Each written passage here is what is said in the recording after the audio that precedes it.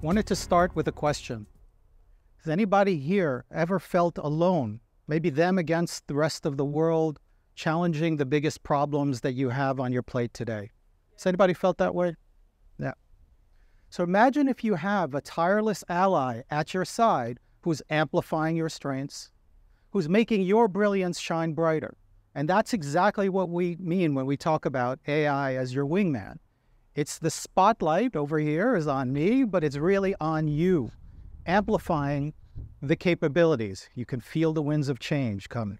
What this leads us to do is to really have the ability to reimagine what we are capable of as humans and the level of productivity and impact that we can have in our work and our world around us.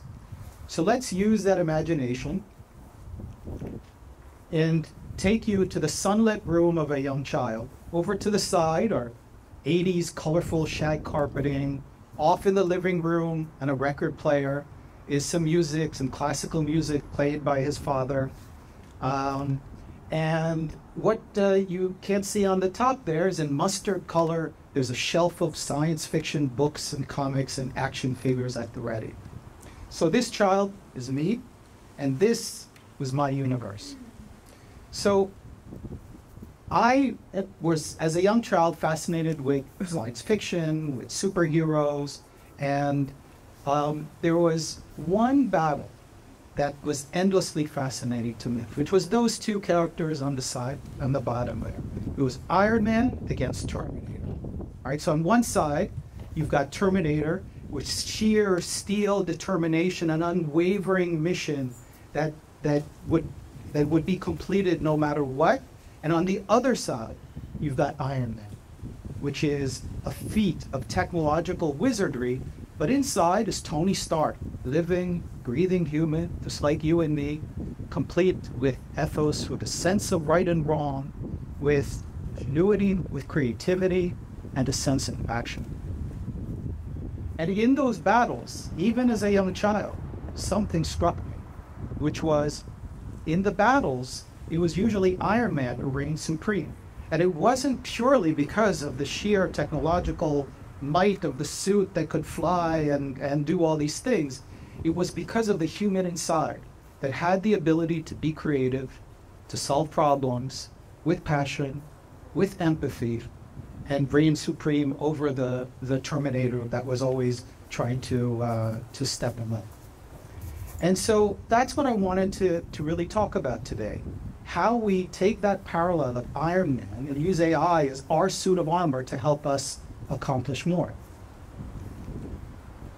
And so there's a fear to this, right?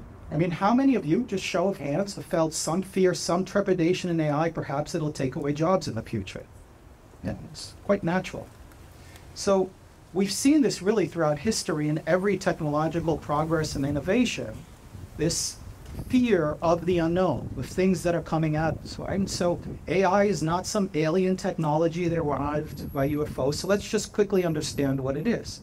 It's basically machines or computers that are fed large amounts of data, and they identify patterns in that data. And in those patterns, they use them to predict outcomes, to solve problems, and even learn from their mistakes. Right now, these ideas are nothing new. They've been around since the 1950s.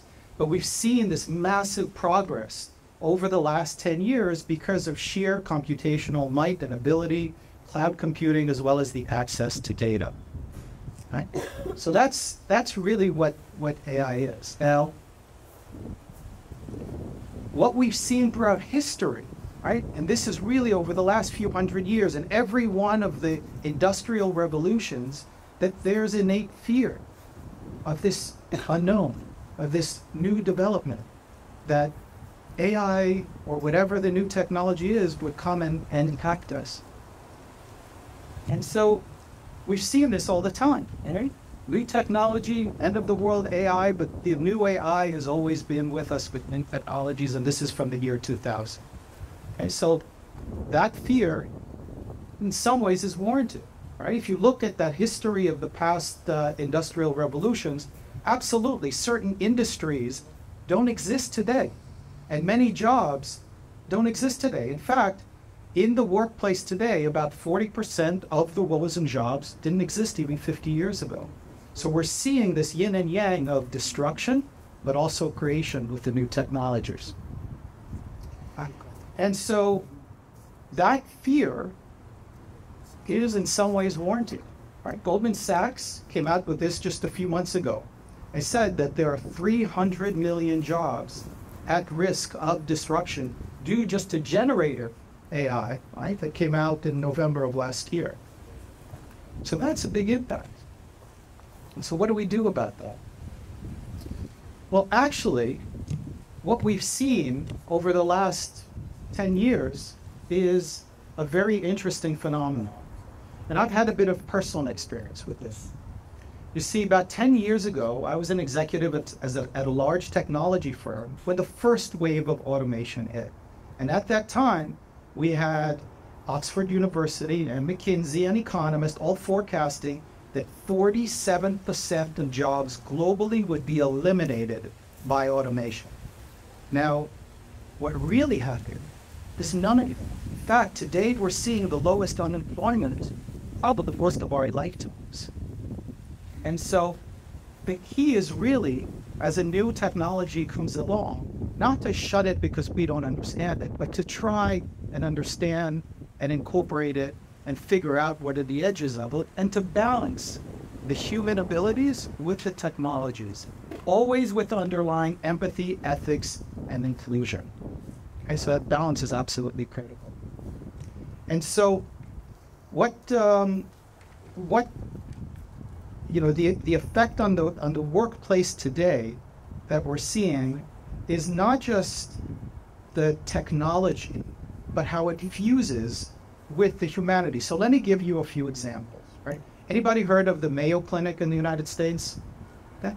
So the Mayo Clinic is one of the world's leading oncology research and cancer treatment organizations in the world. And there's a group there, 500 radiologists that use AI to scan images of the human body and identify patterns and anomalies. Now, in all of this, there's always a human in the loop. It is always the doctor who is empathetic to the patient, and it's the doctor that makes the call on not just the course of treatment, but whether there's a true problem here. Now, the effect of this technology is that more people can get diagnosed earlier with more accuracy than ever before, and that's good for mankind. There's a law firm that exists here in Spain. It's a global law firm called Allen and Ogilvy and Alabi. They have 3,000 lawyers worldwide, and they've been using for the past year, or 8-9 months, generative AI technology, which they call Harvey. And the fear was that this would eliminate the need for paralegals. But what's happened is it's made those paralegals far more accurate, far more productive. And nobody was fired because the executives look at it and they would ask, why would you fire your most productive employees? Right? And so in parallel to the technology advancements that we see, we have seen the biggest change in the world in a generation. Part of this is the meta trends that were accelerated even before COVID, but through COVID. You talk about the attitudinal changes of generations with letters X, Y, Z as they enter the workforce, together with supply chain disruptions, together with geopolitical forces that we see at work today and their effect on the climate, as Harry mentioned, as well as the economy. Right? And at the same time, we've seen for a decade the biggest decline in productivity growth. So something is at play here in the world of work. And it's no wonder that 2 out of 3 workers are feeling tired or feeling that they don't have the capacity, capability, and time to complete the tasks that they're supposed to be doing on a daily basis. And then what does that mean for managers? In fact, 60% of managers are really worried what this means for employee engagement, for burnout, and the effect that it has on innovation in companies. And so this effect on businesses and investors is absolutely massive. And you combine this with these new generations that are coming into the workplace and the type of work that they're asked to do. Think about repetitive, boring, mundane tasks that people, especially new workers who want to come in and make a difference, they want to feel valued and valuable at work. So we've got this technological development in parallel to a fundamental shift in how work gets done. And so what do we do about this? So let's take a look at the impact of having this Iron Man suit at work.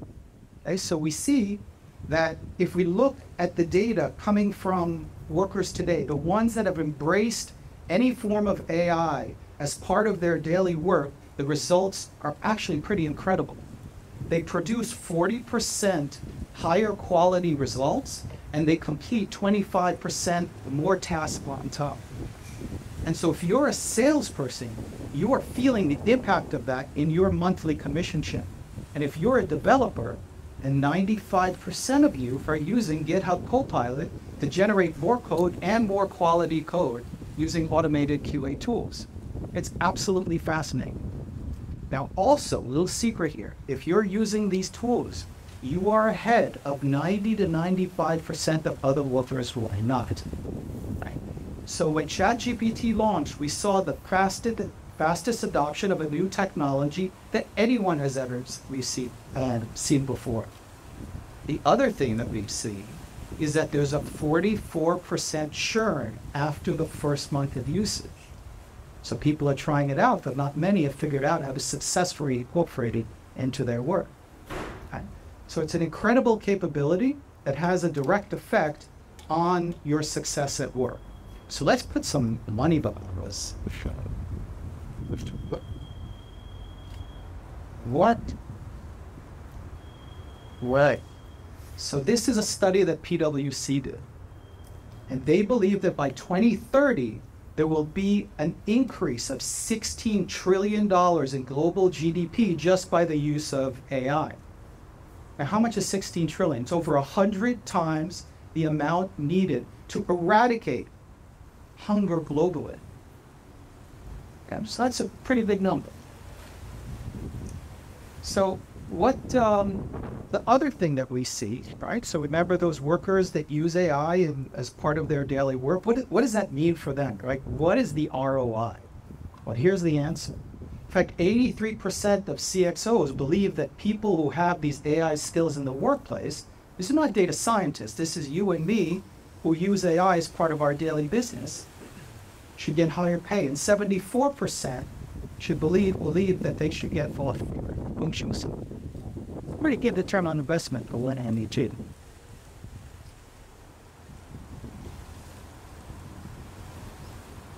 So what are the takeaways here? What can we do as individuals to better ourselves and prepare ourselves for this new world of work and to become more valued and feel more valuable? First of all, educate yourself. Go on courses from Google, from Coursera, from edX. Understand what AI is, and even more importantly, what the applications are in the workplace. Second, understand and differentiate the difference between everyday AI, which is those productivity gains that I talked about before, which is really around staying ahead of the competition, from game-changing AI, which fundamentally changes business models and operating models, and an outsized effect, a 10x effect on the business. And if you're an executive or a business owner, the cost of doing nothing is never been greater. And third, in your workplace, seek out these opportunities to engage in interdisciplinary conversations that cut down the silos between sales and marketing and finance and so on. Educate yourself, embrace these tools, whether it's ChatGPT or Claude or Llama or DALL-E or Don if you're a salesperson. And fourth, have a growth mindset. Be a beacon unto others. Share what you learn in communities and be a proponent of this change because it is happening. In fact, I would make the argument that AI is no longer an innovation. It is a fundamental part of the fabric of our technology in the workplace. And those who can figure out how to make and use it more effectively, more efficiently, will become winners in this game. And the most important part of this is not to remain bystanders. Embrace this. This is an incredible opportunity of seismic change in the world, in the workplace, and technologies. You'll see the new generation of workers who come in after you will be AI native, just as Gen Z were digital natives. So this is the opportunity not to stand by, but really to guide this symbiosis, right? To be part of this change, to drive it, and create a better tomorrow for all of us. So I thank you and embrace and encourage you to embrace and understand this man and machine to make a better tomorrow for all of us. Thank you very much.